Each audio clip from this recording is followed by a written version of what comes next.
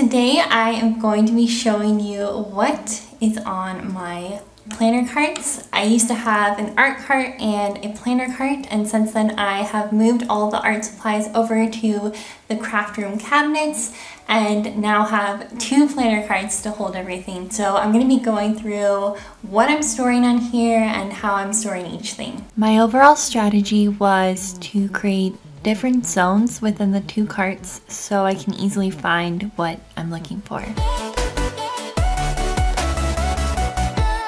So let's start at the bottom here. I've spoken before about these daily sheets that I like to add to my planner on busy days, and they often will come in these pads of paper, but that doesn't fit in the filing system that I have set up for my inserts, so I decided to keep that in the planner cart. Everything on these planner carts are things that I use most often, most regularly. And when I'm filming a video, I will roll these over next to my chair so that I have easy access to all the supplies.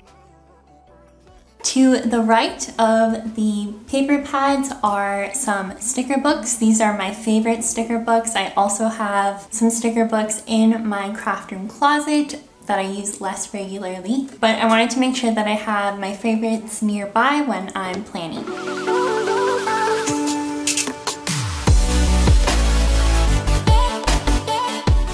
Up here I have my pen gems collection, and I of course have my Papermate Inkjoy pens. I keep a ton of these because I never want to run out. These are my favorite pens to use in my planner. And then all of my Planner Society pens.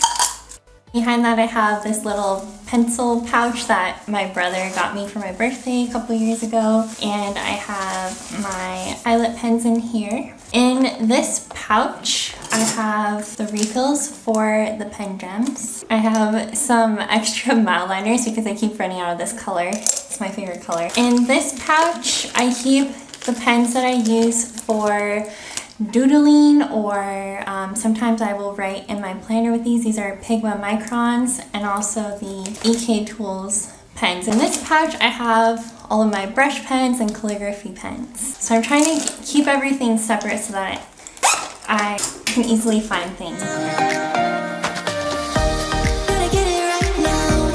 I have this little tray with some decorative paper clips and binder clips. Level 3 stores adhesives, the colorful pens that I don't use frequently, and cutting tools. I am using the left container to store Tombow dual brush pens, and to the right of that are Staedtler fine liners. And then I have this roll of tape to kind of do a 3D effect. I have the Tombow adhesive tape, which I use all the time to adhere die cuts and scrap of paper to my planner. Back here I took this pencil holder and I used it to hide the zots, which are little glue dots, and these work really well to add lace die cuts or just really tiny pieces of paper onto your planner page. I'm using these home edit containers, and here I have the back stock of adhesive tape. For cutting tools I have Fiskars micro tip scissors, which I use all the time to cut washi tape or scrapbook paper. This second pair of scissors was given to me by someone at PlannerCon, and they are meant for traveling, so they can be taken on an airplane. I got these clear acrylic containers from Walmart. They are from the Home Edit, and I love how they are a good size for this planner cart to keep everything contained within its category. So this is the punch board that I have from the Maggie Holmes collection, and you can use it to punch different sizes of paper. I also have a ton of Wite Out. I use Wite Out in my planner literally every single day because I'm constantly making mistakes, and I use it at work also in my work planner. So I always want to have extra Wite Out on hand. Since I am keeping the punch board here, I also wanted to keep the Happy Planner full box punch down here so that it's maintained within the same section, and so I can easily find it when I need to. And then I have my Mildliners, and I've mentioned this before, but I use Mildliners essentially every single day. They are so much fun to use for color coding. And then we get to the stencils. So this first pouch, I have the stencils that I used in one of my previous videos where I showed how to use stencils in a planner. And I'll link that video down below if you want to check it out. But I have all the stencils for that set kept in here. To the right of that, I have a pouch with my other stencils that I use in my planner. Most of these are the Check It Off stencils that are sold by Happy Planner, which are so good for adding check boxes to your planner. And then I just have an assortment of shapes. This planner sticker album is where I keep all of my loose sticker sheets that didn't come in a sticker book.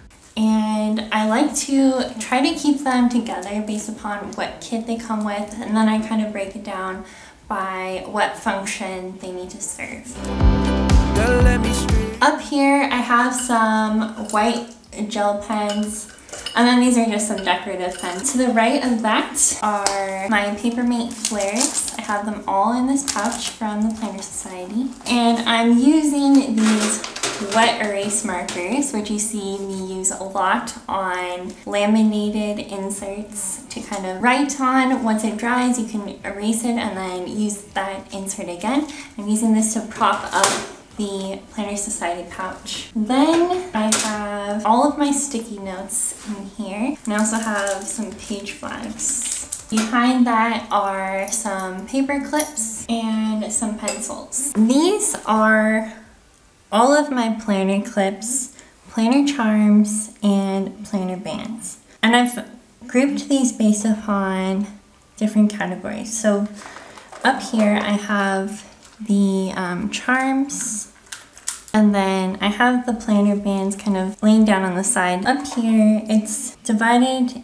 into kind of a wintry fall theme. This one is like fabric and bobby pins. Then I have bows, felt and wool, paper planner clips, and then planner clips that I've made. So some of these are made out of clay, and then I have a video where I show how to make this geode planner clip, and I'll link that down below for you if you want to see that. Life is good. I hope this video gave you some ideas for how to store things on your planner cards, or just how to store planner supplies in general, and I'll see you next Saturday. Bye! Oh, I feel so